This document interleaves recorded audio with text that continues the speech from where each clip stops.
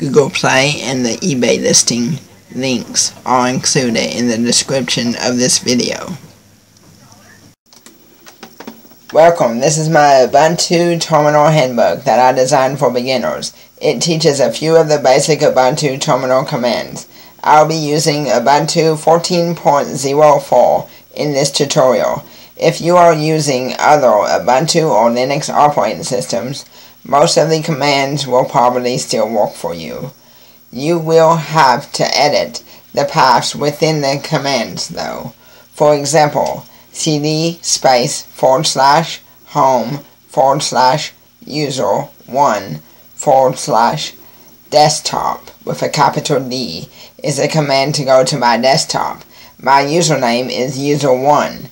If you created a different username, your path would be slightly different. You can visit my website by selecting Visit My Website button once you buy the app. Okay, let's get started.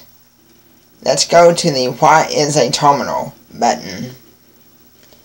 In this I explain what a terminal is, and I teach you several different methods of opening a terminal. Changing the color of a terminal. I teach how to change the color of a terminal so that it will be easy on your eyes. Or you can just set it to your preference.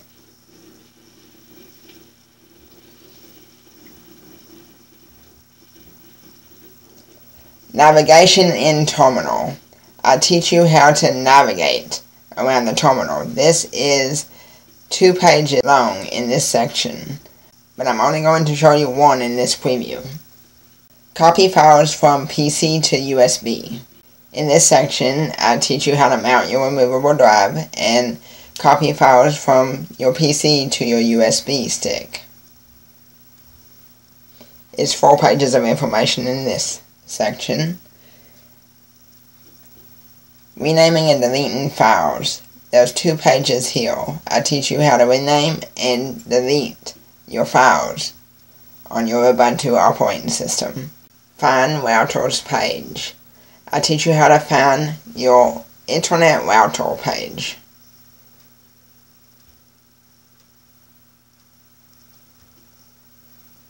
Task Manager in Terminal. I teach you the top command, which you can find processes that are running, and then you can kill the PID number, which exits the process, which will exit your program.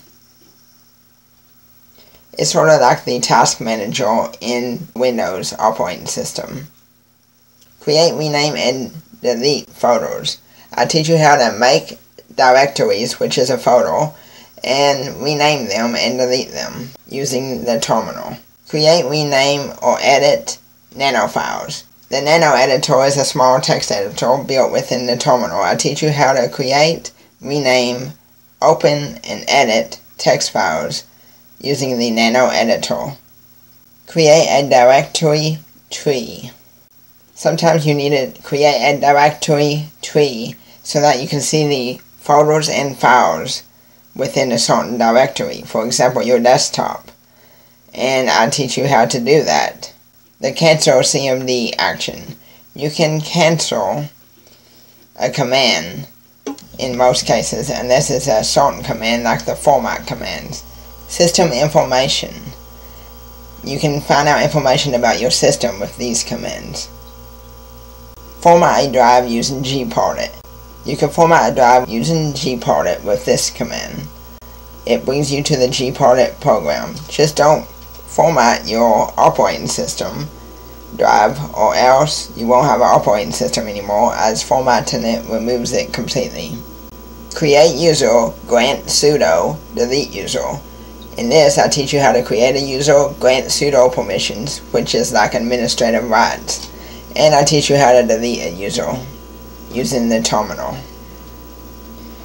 I also teach you how to power off and reboot your Ubuntu computer using the terminal. Install or uninstall apps. Here I teach you how to install Debian packages that you download for your Ubuntu operating system. And I also teach you how to use the apt-get remove package name, which will remove the package, the program. from your applications. AWK Command. It's similar to the cat command. A cat command will display the contents of your text file. The AWK command, you can display it and you can add extra text to certain columns. For example, I have a superhero column and a favorite movie column. You can also add more columns, or you can leave off part of the columns. Open files from terminal. Here I teach you how to open up pretty much any file from the terminal. Man and help pages.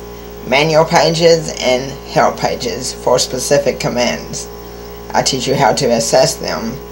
Create a Ubuntu bootable USB drive.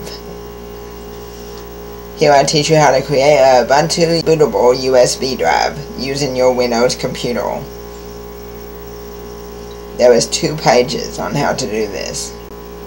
Change permissions.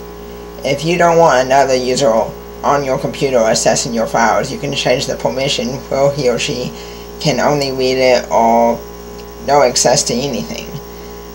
You'll need to know these numbers and how to use them in order to do it. Also, another use for this is if you have a stubborn file that you can't delete. You can give yourself permissions to delete it if you don't already have them, as long as you have administrative rights to your PC. Bash scripting basics.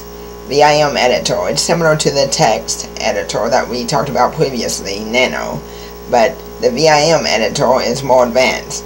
I'll teach you how to navigate faster using it. You can start working on your bash scripting with it. Now, bash scripting basics. Lesson 1, I'll teach you how to echo. Lesson 2, I teach you about creating constants. Lesson 3, I teach you about nested functions. Lesson 4, I teach you about conditions and read.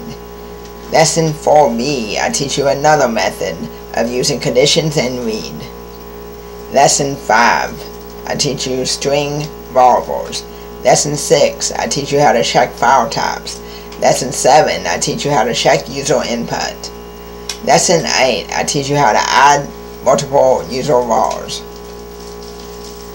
Lesson 8b, I teach you how to add multiple user variables, again, a different method. Lesson 9, I create a script called Guess My Number.